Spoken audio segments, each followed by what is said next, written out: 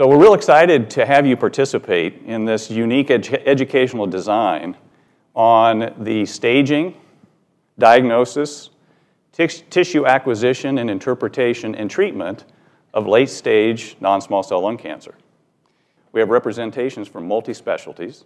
We have oncologists, pulmonologists, thoracic surgeons, radiation oncologists, and we also have our colleagues that are non-MD that are part of the oncology team. Nurse navigators, social workers, nurse practitioners.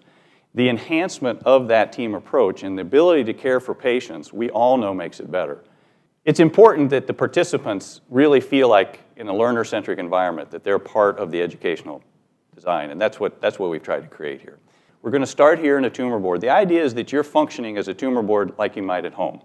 We're first going to go through a case that represents a rather typical, atypical, challenging case that we might see at a tumor board. We want you to function now individually. There's questions that we don't want you to discuss amongst your colleagues, but when it comes to the question, answer honestly.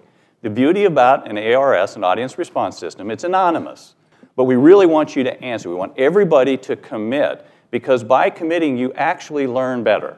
And then we have 4 breakout sessions. The purpose of the breakout sessions is for you to get some interaction, team-based, but look at the various things that we do to try and make staging, tissue acquisition, specimen interpretation, and then treatment. And you will break up into 4 groups. You'll function in each one of those, and please, we're going to distribute them equally. That's when we get to work on a problem-based learning exercise, where we'll give you a case, you'll work as a team to develop that case, and then you'll have someone from your team present back to all of us the case that you guys constructed.